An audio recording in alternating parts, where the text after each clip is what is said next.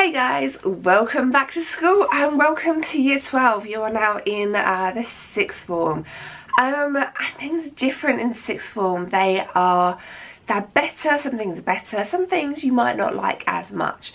But it's going to be really different. So first of all, you might be in the same school, but you might not be in a school uniform anymore. You might be in kind of like business dress, or if you're really lucky, I don't know any schools that do this, being able to wear whatever you want. So you're kind of like, you've got that kind of like a little bit of extra confidence, a little bit of boost, walking around kind of like, yep, I've made it, I'm in sixth form, which is really nice. But don't forget, we are still in school, okay? Teachers are still going to expect you to do their homeworks, teachers are still going to expect you to like be quiet in class. Things are going to be a lot more relaxed in your classes. Probably going to be much smaller classes than you're used to. I know that for my classes there's a cake rota. In fact, I think in my school there's a cake rota for basically every single lesson. I don't know how like the sixth formers aren't kind of like massive balloons, because there's so much cake that goes on in sixth form. Like, it's absolutely ridiculous. I love my sixth form lessons mainly because they're great and because they bring cake. Chemistry themed cakes are really appreciated by teachers. So if it is your turn on the cake rota, go with the themed cake. It goes down really well. Things are going to be a bit more relaxed in the lessons because there's few of you. You're going to get to know your teachers a bit better. I know that I'm much more relaxed in my sixth form lessons, but I do have really still high expectations. So like, just don't even think about not doing your homework just because things are a bit more relaxed. Okay, you still have to do your homework. But you might find it a little bit of a shock because there is a big jump between year 11 and year 12. Not only in the depth of the content, how hard the content is, but how quickly things work as well. There's going to be a lot more content shoved into lessons, and you're going to be expected to do a lot more by yourself outside of lessons. So for my classes, I expect roughly an hour independent work for every hour in lesson. So if I see them for 2 hours a week, I expect them to be doing 2 hours independent work on top of whatever homework I set them.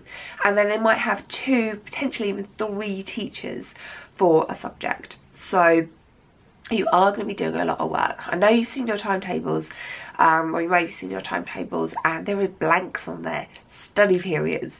They're not sitting around in the common room chatting, eating all this cake periods. They are actual study periods. Hopefully you might find that some of your teachers, that free periods coincide with your study periods. And what some teachers will do will set aside like a period a week saying, I'm going to be in my classroom for this period. If you've got any questions, come and ask me. Go and talk to your teachers, okay? Write down a list of things you don't understand from the lessons and go and fix the problems.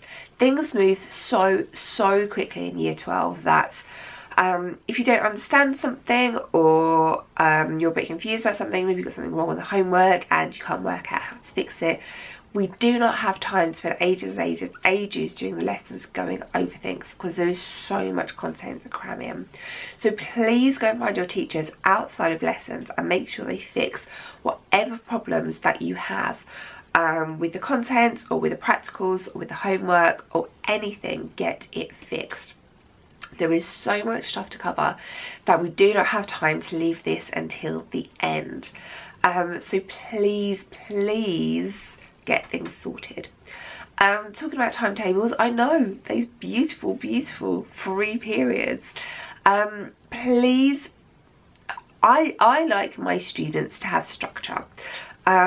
So don't think of them as free periods. Maybe like allocate this one as kind of like a math study period, this one is a chemistry study period. So there's no temptation to go and sit around, do nothing, or no temptation to just go and mess around the internet or take an extended lunch break.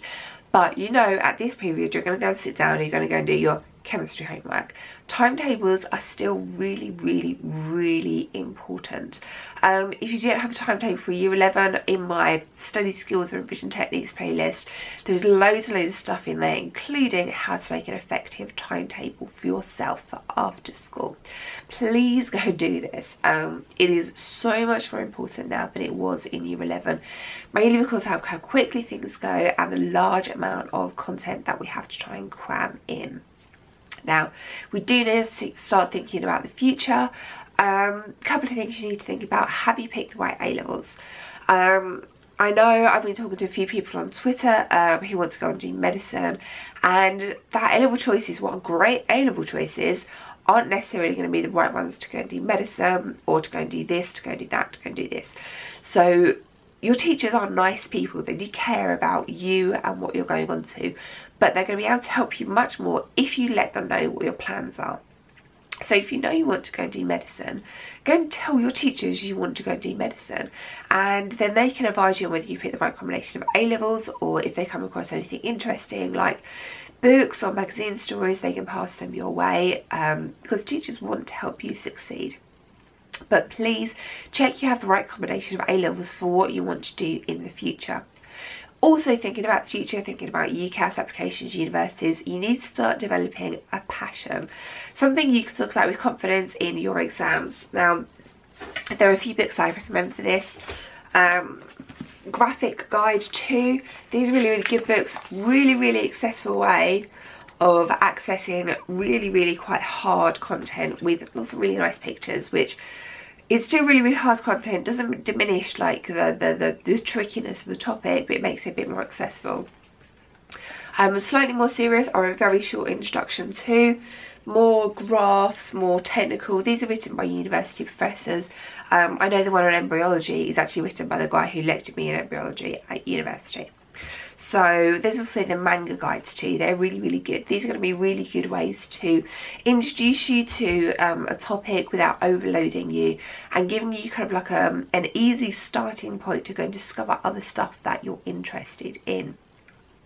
If you're doing chemistry, I'm going to recommend my set of practice books with loads of multiple choice questions, loads of exam questions in the back, so that you can start practicing. Because I know this is September, but we need to start revising now. Even if you're not doing exams till the end of year 13, we need to start revising now. I know.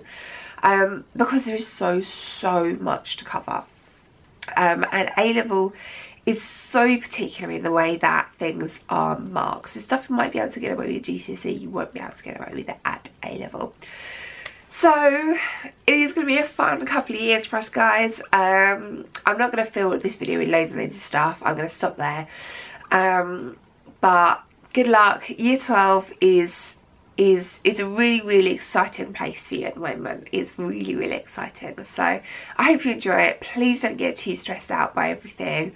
You can still make changes to everything. This is still really, really early on in the course, so enjoy it.